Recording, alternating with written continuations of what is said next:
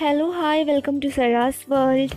നമ്മളിന്ന് വന്നേക്കുന്നത് ഒരു ഇൻഡോർ പോട്ട് ഉണ്ടാക്കാനായിട്ടാണ്. അപ്പോൾ നമ്മൾ ഇതിന് യൂസ് ചെയ്യുന്നത് ഞാനിപ്പോൾ ഇവിടെ എടുത്തേക്കുന്ന പെയിൻറ്റിങ് കഴിഞ്ഞപ്പോൾ വേസ്റ്റായിട്ട് വന്ന ഒരു തിന്നറിൻ്റെ ബോട്ടിലാണ്. അപ്പോൾ ഇത് കുറച്ച് വലിയ ബോട്ടിൽ നോക്കിയിട്ടാണ് ഞാൻ എടുത്തത്. അപ്പോൾ അതുകൊണ്ട് നമുക്ക് കുറച്ച് വലിയ ഒരു പോട്ടാണ് ഉണ്ടാക്കിയെടുക്കാൻ പറ്റും. അപ്പോൾ ഈ പ്ലാസ്റ്റിക് ബോട്ടിൽ നമുക്കൊന്ന് കട്ട് ചെയ്തെടുക്കാം. അപ്പോൾ അതിന് തന്നെ നമ്മുടെ കട്ടർ വെച്ചിട്ട് ഇതിലൊന്ന് മാർക്ക് ചെയ്തതിന് ശേഷം നമുക്ക് സിസേഴ്സ് വെച്ച് ഇത് കട്ട് ചെയ്തെടുക്കാം ഫുള്ളായിട്ട്.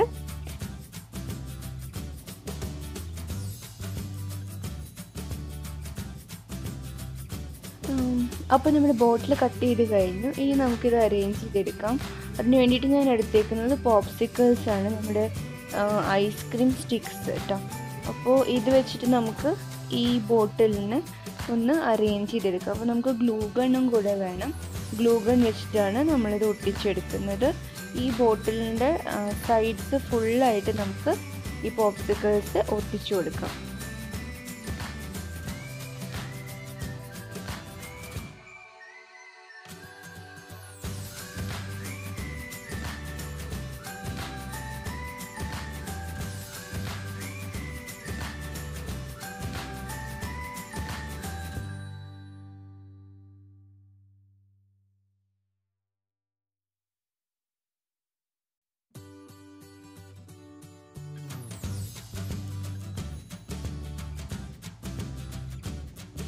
അപ്പോൾ അങ്ങനെ നമ്മുടെ ബോട്ടിൽ ഫുള്ളായിട്ട് നമ്മൾ പോപ്സിക്കിൾസ് വെച്ച് ഒട്ടിച്ചെടുത്ത് കഴിഞ്ഞു. ഇനി നമുക്കിതൊന്ന് പെയിൻറ്റ് ചെയ്ത് കൊടുക്കാം. അപ്പോൾ ഞാനിവിടെ എടുക്കുന്നത് ബ്രൗൺ കളർ പെയിൻറ്റാണ്. നമുക്കിത് ഫുള്ളായിട്ടൊന്ന് പെയിൻറ്റ് ചെയ്തെടുക്കാം.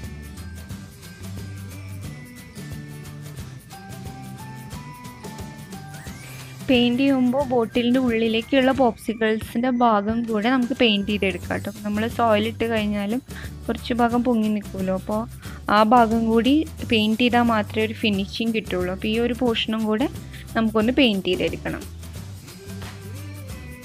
അപ്പോൾ അങ്ങനെ നമ്മുടെ പെയിൻറ്റിങ് എല്ലാം കഴിഞ്ഞു. ഇനി നമുക്കിതൊന്ന് ഡെക്കറേറ്റ് ചെയ്തെടുക്കാം. ഡെക്കറേറ്റ് ചെയ്തെടുക്കാൻ വേണ്ടിയിട്ട് ഞാനിപ്പോൾ എടുത്തേക്കുന്നത് സാറ്റിൻ റിബണും കുറച്ച് ഹാഫ് ബീഡ്സും ആണ്.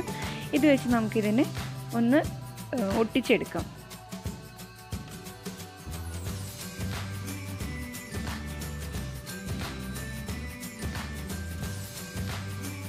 റിബൺ ഒട്ടിച്ചതിന് ശേഷം നമുക്കിതിൻ്റെ മേലെ കൂടെ ഹാഫ് ബീഡ്സ് വെച്ച് ഒട്ടിച്ചു കൊടുക്കാം.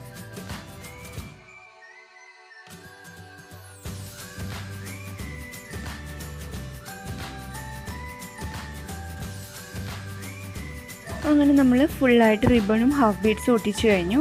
ഇനി നമുക്ക് ഇതും കൂടെ ഒന്ന് പെയിൻറ്റ് ചെയ്തെടുക്കാം. നമ്മുടെ ബ്രൗൺ കളർ പെയിൻറ്റ് വെച്ചിട്ട് തന്നെ സാറ്റിൻ റിബണും ഹാഫ് ബീഡ്സും കൂടെ ഒന്ന് പെയിൻറ്റ് ചെയ്തെടുക്കാം.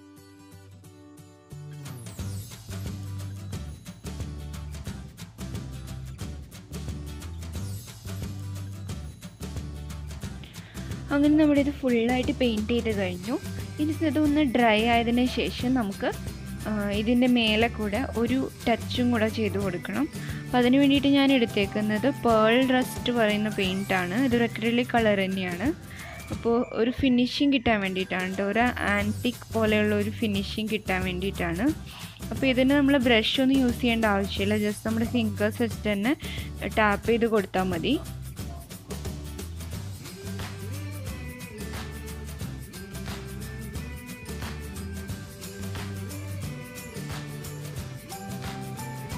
അങ്ങനെ നമ്മുടെ ഇൻഡോർ പോട്ട് ഇവിടെ റെഡി ആയിട്ടുണ്ട്. ഇനി നമുക്കിതിൽ സോയിലൊക്കെ ഇട്ട് ഇതൊന്ന് അറേഞ്ച് ചെയ്ത് വെക്കാം.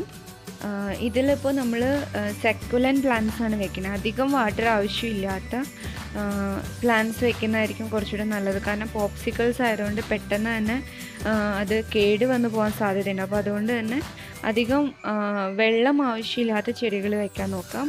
അതുപോലെ തന്നെ പെയിൻറ്റ് ചെയ്തതിന് ശേഷം ഒരു കോട്ട് വാർണിഷും കൂടെ ഇതിൽ അടിച്ചു കൊടുക്കണം. ഇല്ലെങ്കിൽ ഇത് പെട്ടെന്ന് കേടായി പോവും.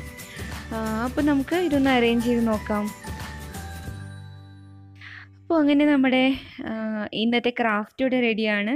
അപ്പോൾ ഇഷ്ടപ്പെട്ടെങ്കിൽ എല്ലാവരും ലൈക്ക് ചെയ്യണം. അതുപോലെ തന്നെ ചാനൽ സബ്സ്ക്രൈബ് ചെയ്യാൻ മറക്കരുത്. നിങ്ങളുടെ സജഷൻസ് കമൻസ് ആയിട്ട് എനിക്ക് തരണം. Thank you so much for watching.